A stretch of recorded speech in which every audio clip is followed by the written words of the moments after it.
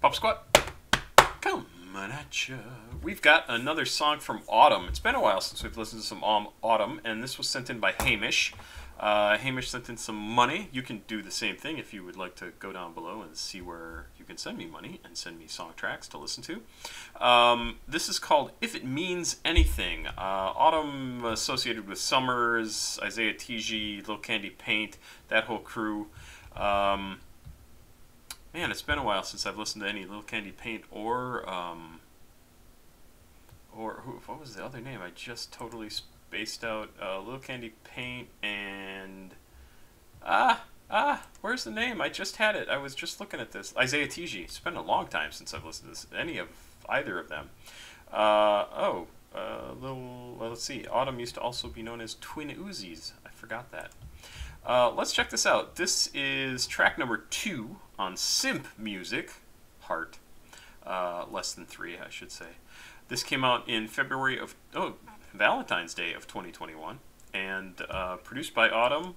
The credits list this as R&B, rap, cloud rap, synth pop, indie rap, indie electronic, hip hop, plug-in B, and underground hip hop. This is going to be kind of interesting sounding. It's been a while since I've listened to any, like one of the main people in the plug-in B genre. So I'm curious about this one. Track 2 on Simp Music. How many tracks are on Simp Music? 2! So the first one was Can't Pretend, and the second one is If It Means Anything, which is what we're going to listen to. Let's check this out. 2 minutes and 9 seconds. Thanks again to Hamish for sending this in. This is If It Means Anything from Autumn.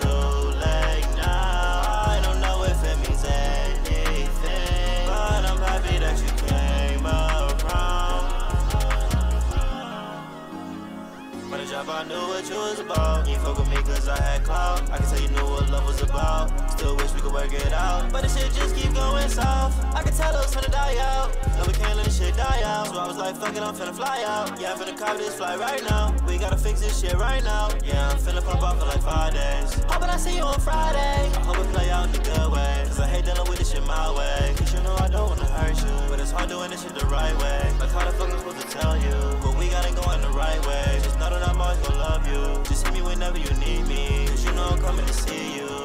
But I miss when we would stay up late. I miss you, but it's over now. I know that I fucked up this time. I know that you just want me out. I know we should've just stayed friends. We both know that it's too late now. I don't know if it means anything, but I'm happy that you came around.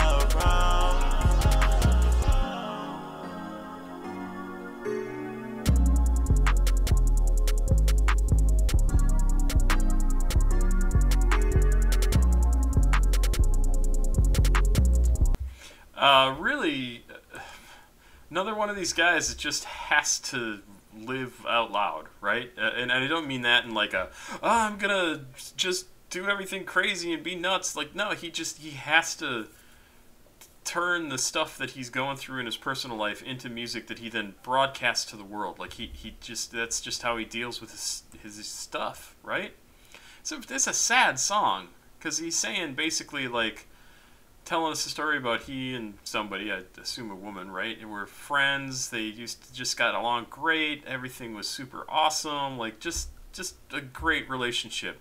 But then they got physical, got into a relationship of some kind, and one or both of them was not ready for that level of commitment and fucked it up.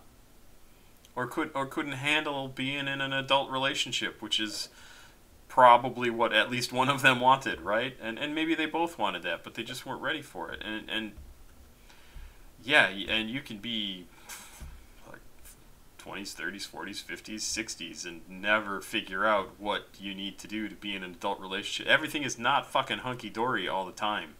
Hunky-dory, that's a good term.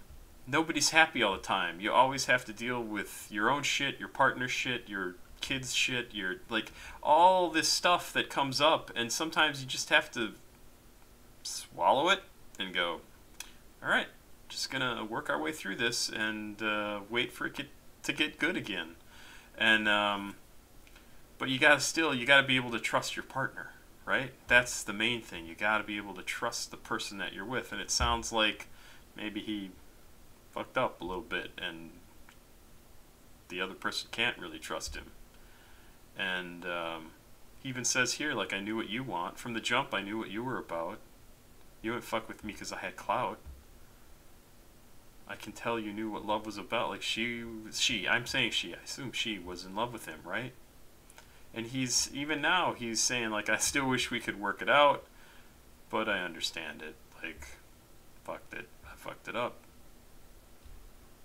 It's so interesting to see these guys who do this, who like, this is their therapy, right? This is how they get it out. And it's probably pretty fucking maddening to the people that they're in relationships with or were in relationships with, to have them just spew all this stuff, like the reality of their relationship, or from his perspective, the reality of it, and to talk about this stuff to everybody. There's no privacy. There's no, and in some ways, I think that's fine. Like, he's not saying anything to the world that he wouldn't say to you, because he's perfectly comfortable saying it to the world. It's very cool stuff. And then this style of music has grown on me so much. The plug-in B, I don't think this is a particularly plug-in B song. It just sounds good. It's a little bit different. It's got that kind of clicky, fast-paced drum beat going on. The music sounds really nice and pleasant in the background. It doesn't have quite as many layers as I'm used to in a lot of the plug-in B stuff. Really, I like this track. I like it a lot, and I haven't listened to Autumn in way too long.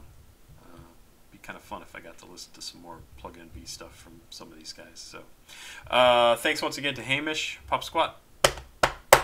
Check it out. Please like, subscribe, and oh, sorry, I just hit the mic. That was probably really loud. Please like, subscribe, and share. I'll be back. Bye-bye.